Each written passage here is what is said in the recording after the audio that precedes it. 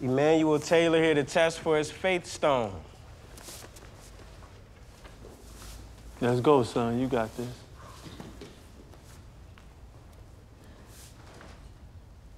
Ready? Yes, sir. All right, the spiritual side first. What is faith? Faith is the confidence of what we hope for will actually happen. It gives us assurance about things we cannot do. Faith is the confidence of... I can't test right now. What'd you say, sir? I can't test right now. Why? I don't know.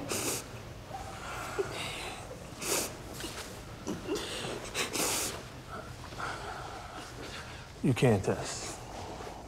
You got a lot of weight on you. Not just this test. Look at me. I know you got a lot of weight on you. Let me ask you a question. What would he say to you right now? You know who I'm talking about.